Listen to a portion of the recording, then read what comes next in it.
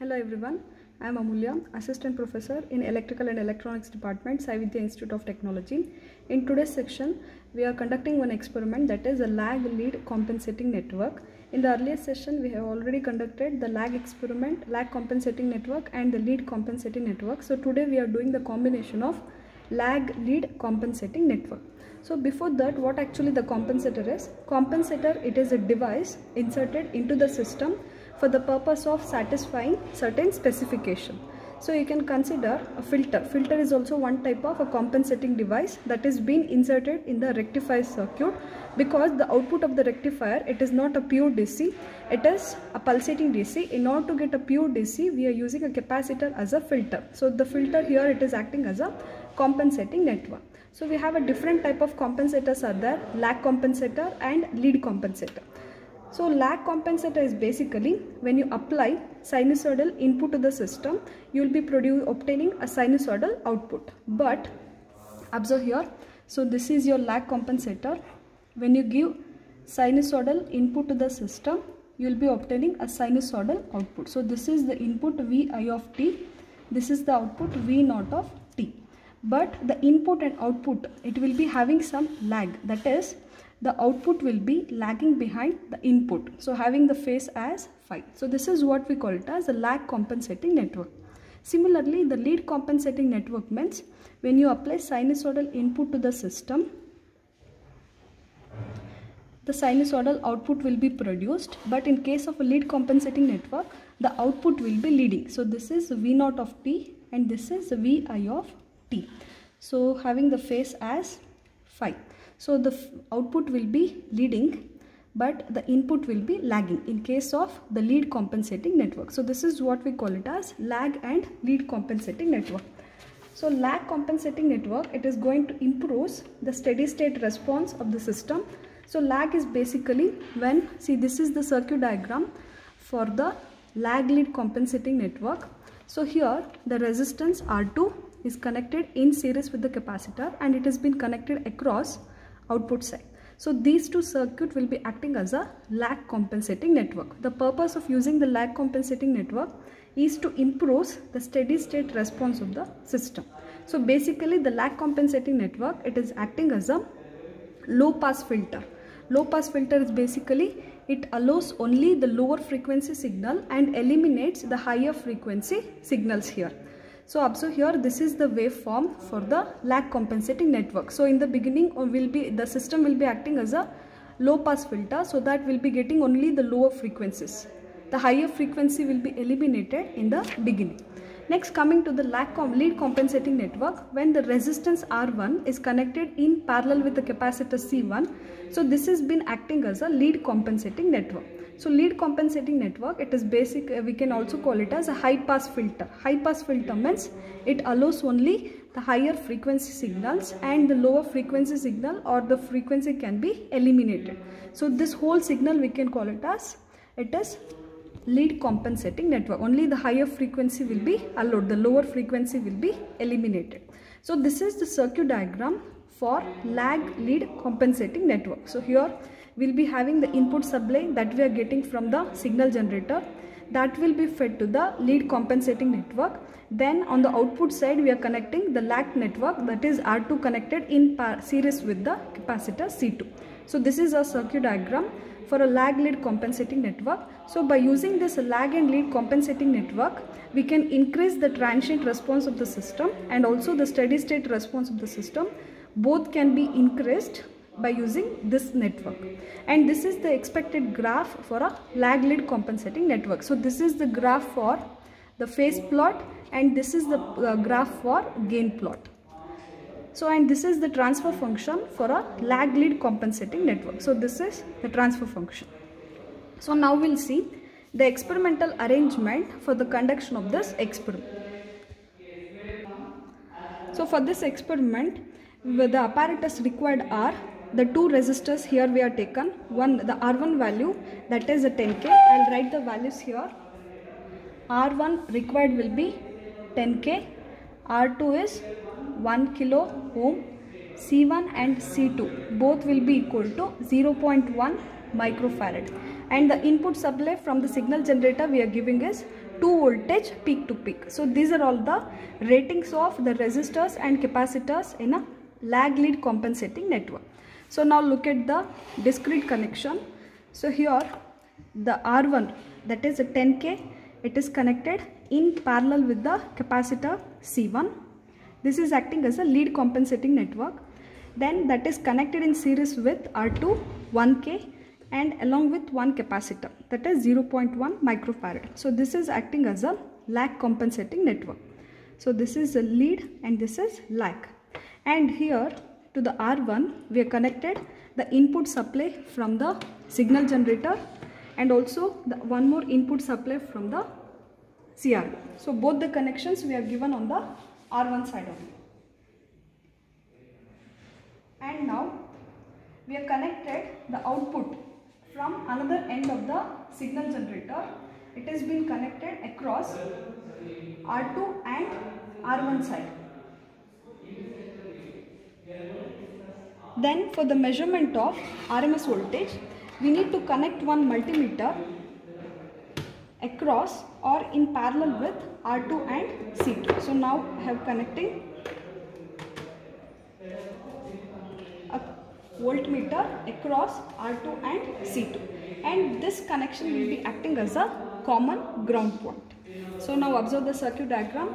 R1 is connected in parallel with C1 and R2 is connected in series with C2. So across this terminal we need to connect the CRO another terminal output connection, and across here also we need to connect the voltmeter, and here we need to connect the signal generator, that is it is acting as an input, and also we need to connect the CRO input. So this is our connection.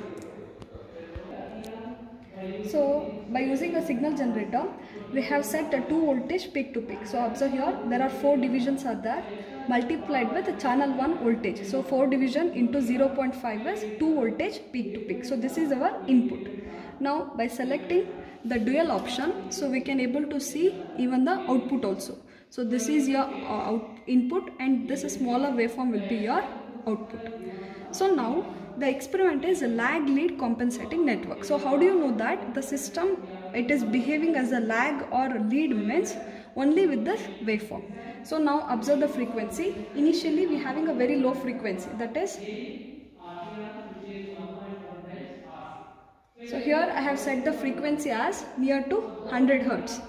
So as I told you, the larger waveform will be our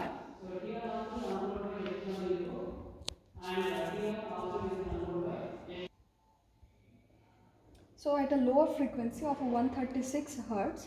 So observe this waveform. As I told you, the larger one is the input waveform and the smaller one will be the output waveform. So observe here. So input is more when compared to your output signal. So what does it indicate? So when the input voltage is more when compared to the output voltage, means the system will be behaving as a lag compensating network, because the output voltage will be lagging behind the input voltage. So what does it indicate? At a lower frequency it is acting as a lag compensating network. So now as I increase the frequency here,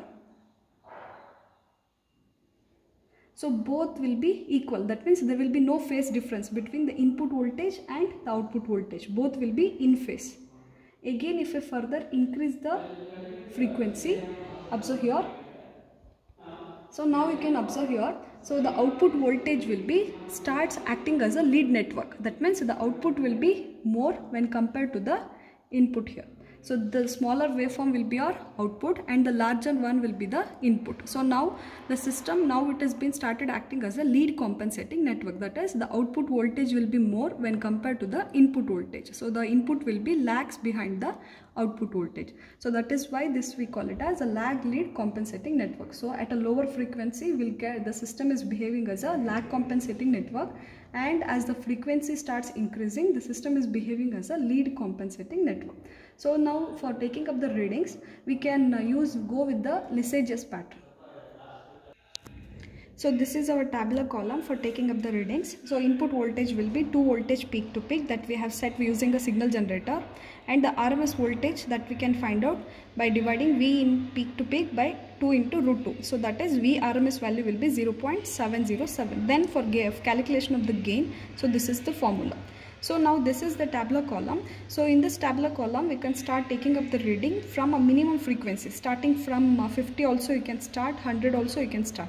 So now here I am starting with above 100, that is 121 is the first frequency.